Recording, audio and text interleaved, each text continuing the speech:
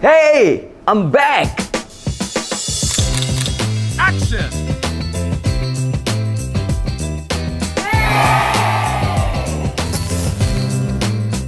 I owe you amazing people here a million apologies because the last video I posted was like in February this year. Well, a lot of things happened in 2018. As you can see, I cut my hair, I lost my hair, put on weight, lost weight, put on weight again. But basically, I've been just swamped with commercial works. Had the honor of shooting back-to-back for some of the most prestigious banks in Malaysia. There was this Maybank shoot that I have to do.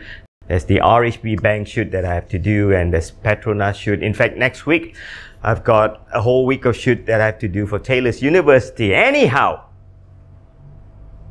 my sincerest apologies to all of you. Some of you guys are so nice. You wrote into me almost every week. I get emails from all over the world asking me, Andrew, what happened to you? We haven't seen any new videos from you. Are you okay? Did you get kidnapped by aliens? Did you get, are you sick? Did you get hit by a bus? None of that. Just swamped with commercial works. Anyhow, we're gonna start our YouTube shows with impressive tutorials again. We're going to start it by taking questions from our viewers who are writing in from all over the world. This one comes from Richard Moores, and his question is, I get a lot of motion blur when I preview my picture in the computer. I don't see them that much in the camera, but I see them quite prominently on my computer screen. What's wrong? Well, Richard, I look at the EXIF info of your picture that you attach, and I found out that your shutter speed was just too low. It's not exactly that low, but I suspect it's the way that you hold your camera. Let me show you one of the biggest problems that we have as photographers when we hold our cameras. Well, Richard, looking at your EXIF info, I can tell that you were using a DSLR and you're a DSLR user. Now, being a photography teacher for 20 years, I noticed that there are 3 ways you can hold your camera. You can hold it like a film photographer, like so. Not a good way. You can even hold it like this, like you're driving a car. Not a good way. The best way to hold this is to choke your camera like so. This is what you're supposed to do with your left hand. Your thumb should be here. So the right way to hold your camera is with your left hand and not your right hand. So the thumb should be able to pop up the flash. If you're doing this, then you're holding your camera correctly.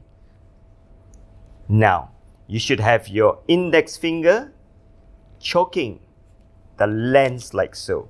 And that is why most expensive cameras or DSLR would have additional buttons here. And then you can use your pinky to hook at the back. So you are very stable when you hold your camera this way, because I look at your shot, your shutter speed is about 1/40th of a second.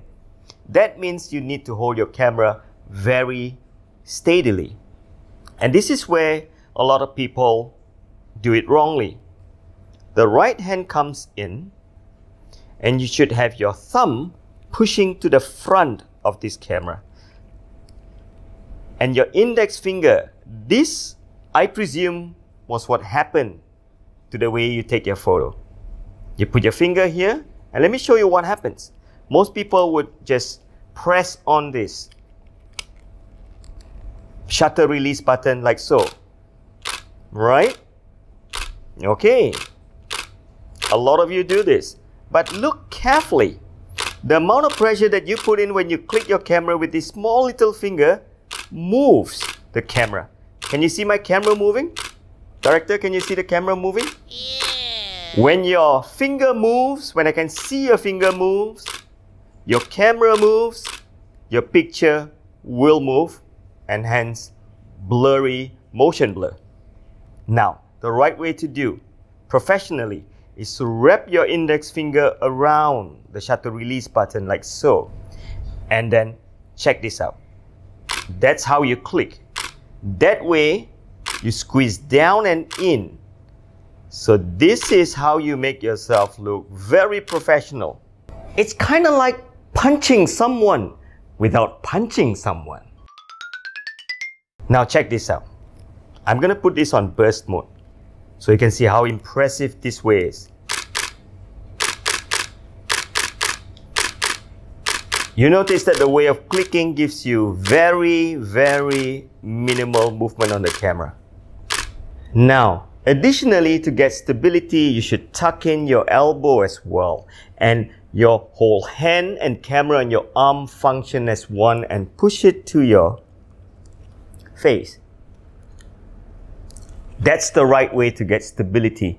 So Richard, thanks for writing in. I hope this will improve on the way that you hold your camera and pressing the shutter release button. And I look forward to see your very sharp pictures in future. And for the rest of you good people here, continue writing to us. Don't forget to hit subscribe. We like to hear what your questions about photography are. We're going to continue making cool videos here on our YouTube channel.